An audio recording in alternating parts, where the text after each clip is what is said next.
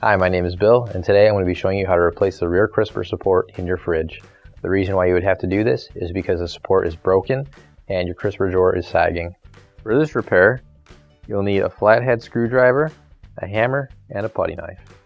Warning: before doing any repairs, please disconnect your power source. For this demonstration, I'll be using an Electrolux refrigerator. This is a side-by-side fridge. Keep in mind though that your fridge may be a little bit different, but the same technique should still apply.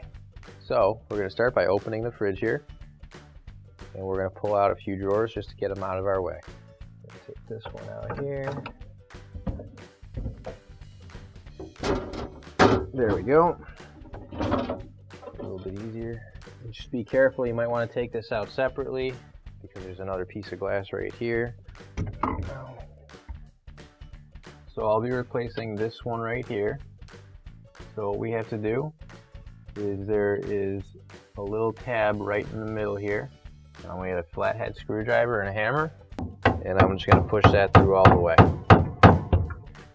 Now that the tab is pushed through, we're going to take our putty knife right here, and we're just going to try and get right underneath this, and we're going to pry it off.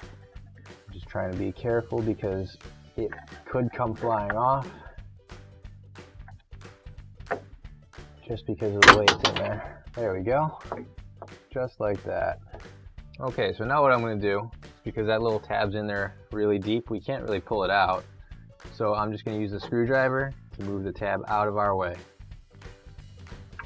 Just like that.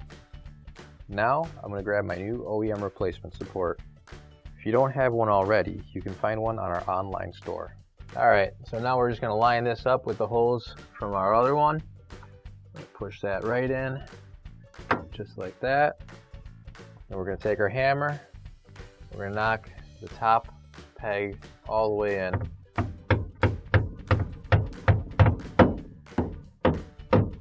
That's nice and flush there. And now we can put our shelves back in.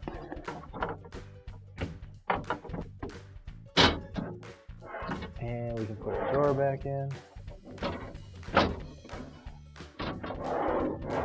Push that closed.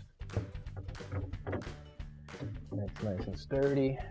Now we'll close the door and our repair is complete.